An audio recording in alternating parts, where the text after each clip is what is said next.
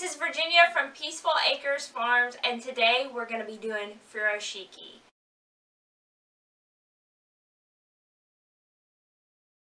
Okay, first we're going to talk about what Furoshiki is, then we can go over our supplies, and then I'm going to show you how to do some Furoshiki folds. So Furoshiki is a traditional Japanese cloth that they use to wrap up gifts or just items that they need to carry. So you can use it to wrap up like a lunchbox or a gift that you're going to take to somebody's house. And the beauty of Furoshiki is that the cloth is usually a gift in and of itself. So you can spend time decorating this cloth, or you can just buy a really pretty cloth, and then it's part of the gift because it's so pretty. So today what we're going to do is use some foam and acrylic paint, and we're going to stamp our own cloths, and then we're going to learn how to fold them.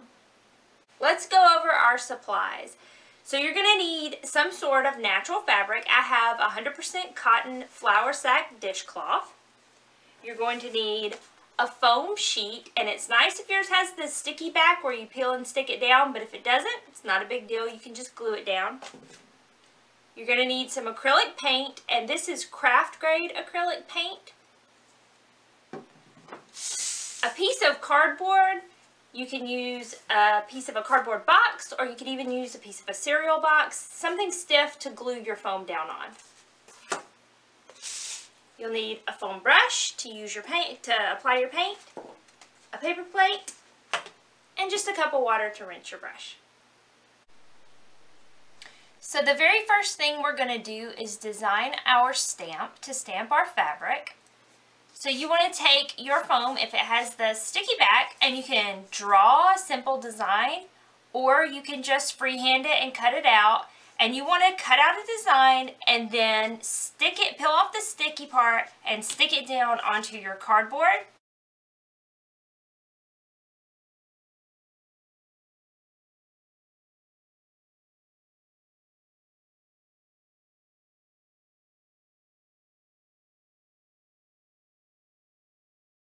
I've already done mine.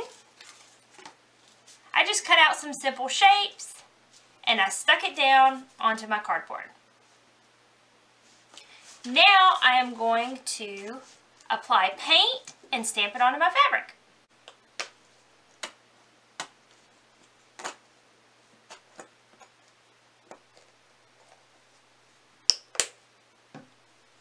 So you're going to take your foam brush and you're going to apply your craft paint to the foam.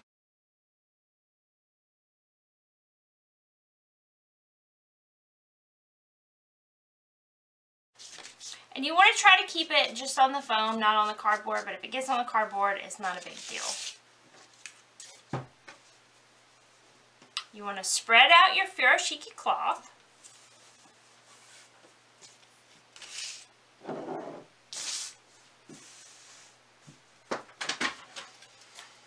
And use your stamp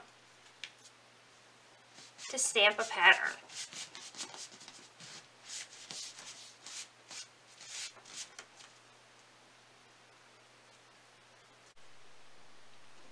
And then I'm just going to do it again and create a pattern on my fabric.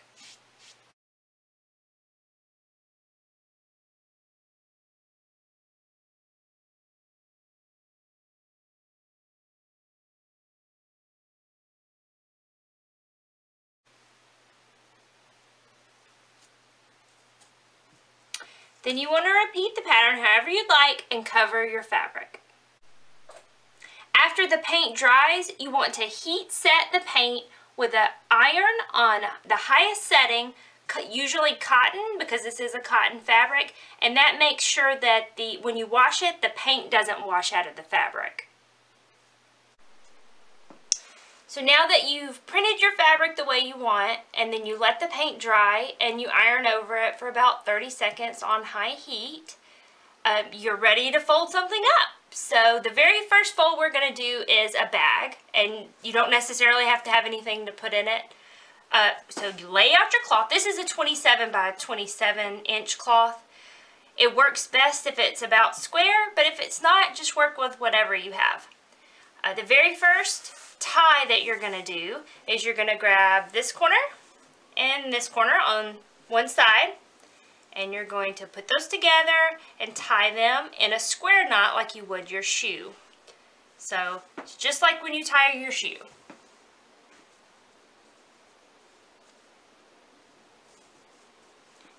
So you've got your little bunny ears, and then you're going to do the exact same thing again, but with the opposite one on top, and then pull it tight.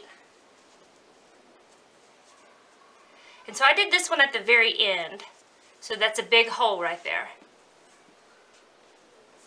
And we're going to go to the other side, and we're going to do the exact same thing, but we're going to do a small hole. So we're going to do our little tie like you're tying your shoes, but we're going to do it big. We're going to pull it tighter this time.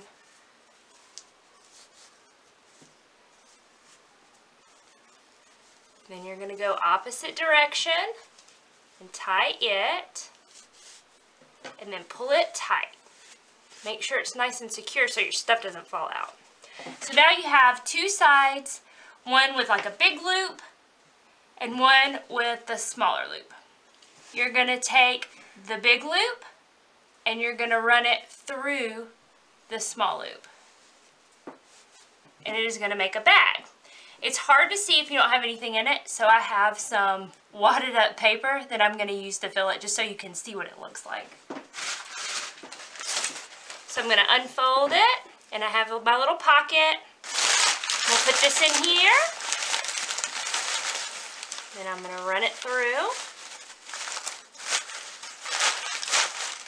And you can see it makes a bag.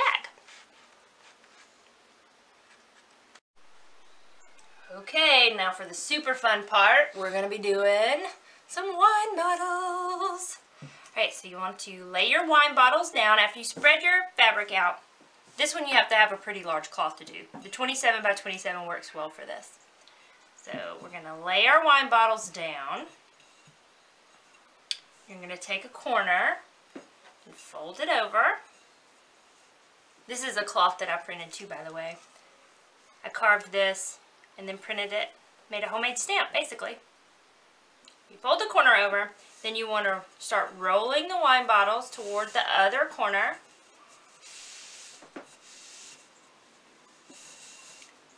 Then you grab each end and you fold them up. Then you take these two tails and you want to fold them like you would, like you're tying your shoe. So you do it first one way, and then you do it the opposite way. And that's called a square knot. Then you have a little handle, too, to carry it.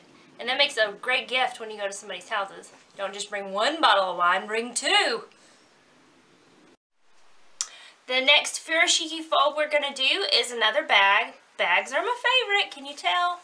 So you're going to take one corner and the opposite corner, and you're going to fold them like you're tying your shoe again, but this time, instead of just pulling them both tight, you're going to try to just pull one tight and make one bigger than the other one. You're going to leave this one little and pull this one tight.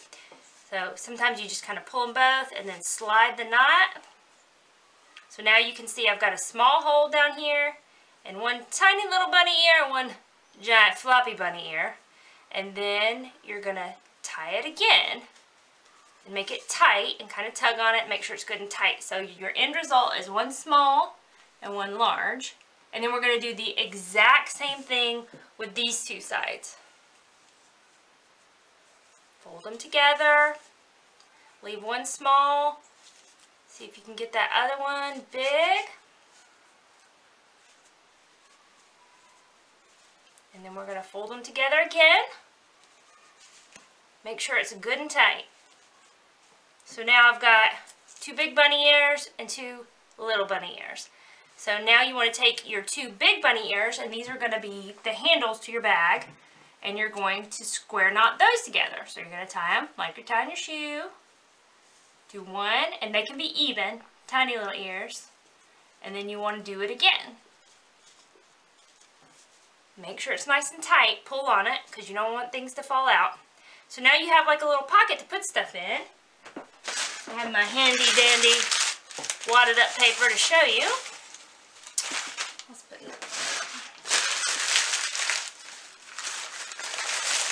so it makes a bag. And you can put whatever you want in there. So the very last furoshiki fold we're going to learn is how to cover up a bento box, and this can actually be used to cover up any sort of box, even gifts, and these cloths make lovely gifts to give to people. You can use it instead of wrapping paper, and they can be used over and over again, and they're kind of a gift in and of themselves. So a bento box is just a little box that carries food, and they usually have little compartments.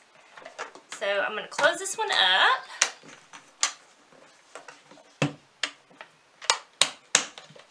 I'm going to set it in the middle of the furoshiki cloth. And actually this cloth is so big that for this one I'm going to turn it upside down. And this one actually has a seal, so you can turn it upside down. You fold one corner over. Then you fold the opposite corner over. Then I'm going to turn it back to the right side, flip that cloth over. I'm going to take these two corners that are left and bring them up and over the bento box and do my square knot. So do it once, then I'm going to do it again the opposite way and pull it tight. And there you have, that could be a Christmas present or lunch.